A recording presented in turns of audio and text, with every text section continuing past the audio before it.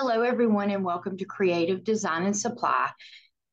Today, I want to go over on how to warp text. There's a lot of different sayings, and they will be waved. All right, so I'm going to come over here and I'm going to show you how to do this. Now, first off, I am using Business Edition Silhouette Studio. Now, you can download it for free and you do not need a cutter to use it and to design with it. We have a lot of Cricut customers that buy the Business Edition because they can design everything over here and then convert it to a PNG and or an SVG and cut it on their Cricut. All right, so with that being said, with the warped tool right down here, as long as you go to designer, you will be able to have a panel that says warped. All right, so it's right down here with all the little crazy guidelines. So we will go ahead and click that. But for right now, I'm going to show you how I do a little guide. And so I know that may look horrible. Oh, it looks wonderful. You can turn around, you can simplify it. It works fine for me. I may, let's see, lower it. All right, so this is just going to be a guideline for me. Now, there are several fonts out there that are real cute. This one I have is Cupid Wide. All right. And let's see. All right. So the key to these are making sure that you have them the size of your stencil. You don't have to. I just like to put it that way. All right. And so we're going to come over here and I'm going to show you. We're going to click on the ABC, which it already has ones that you can do. But unfortunately, if you scroll down, they're not the waves. It's kind of, but not really. And so here I can do select my shape and then warp my selected shape. So here I have give. And first off, all right, so I want to make it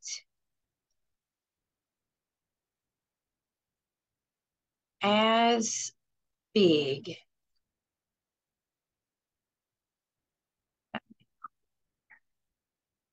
There we go.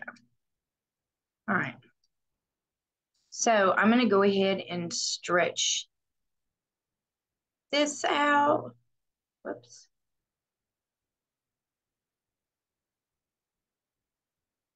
All right. And then this is very, very close. All right.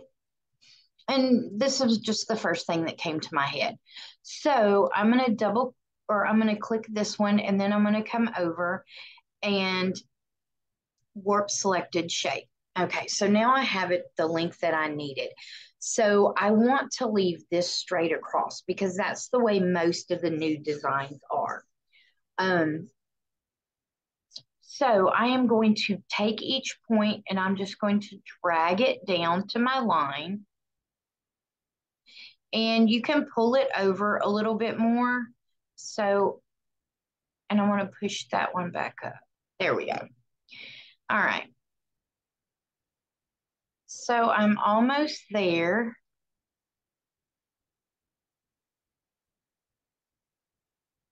Oops. So each variation of those lines will give you more.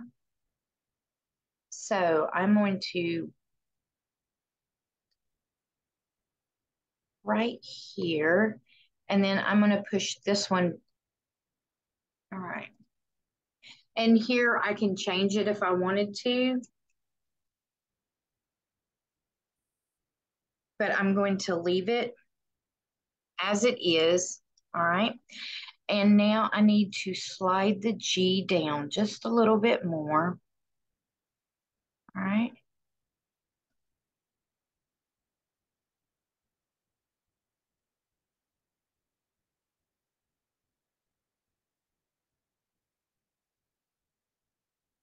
Now, if I didn't want it to be straight at the top, I would do that, but I'm going to leave it and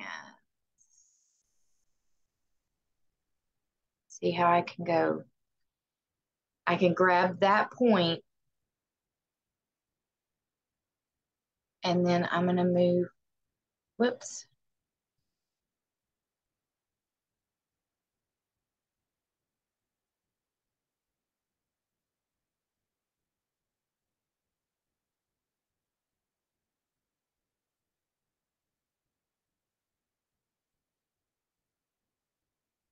I want it still where you can read it. So I may stretch this out just a little bit.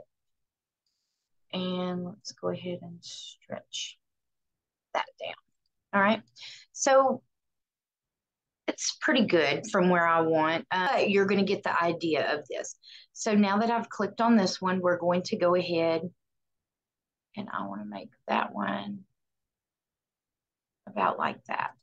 Now we're going to, whoops, come on, it's not working with me today. All right. So I'm going to slide it up like this. That way I know I just need to pull these points up.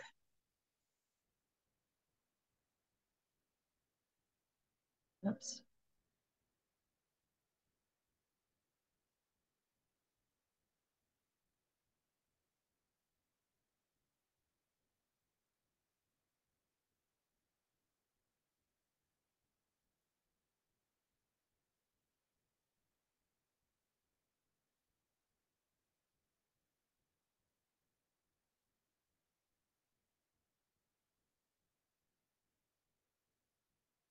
All right. So now I want to go ahead and make this straight too. So I think I'm going to level these out.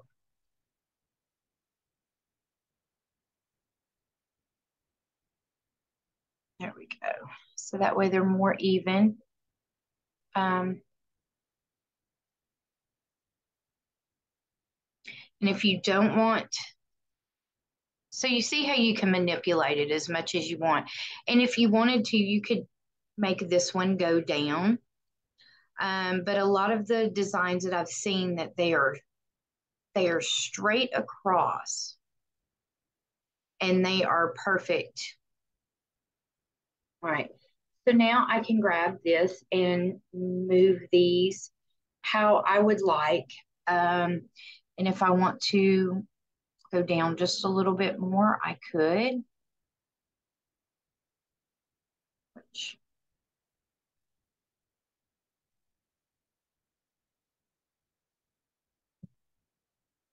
all right. So now you get the idea. As long as you grab one of the points and pull, you can flip it over itself. You can do all kinds of stuff. All right. So that way you're not trying to buy a font file or something that does the waves and it may not do the correct way that you want. Then you can turn around and you can go in here and you can color them.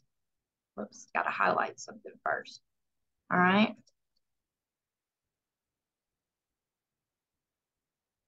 All right. I hope that helps. If you have any other questions about this, comment below and I'll be glad to answer them for you. We have several silhouette tutorials on here. And like always, have a great day. Thanks.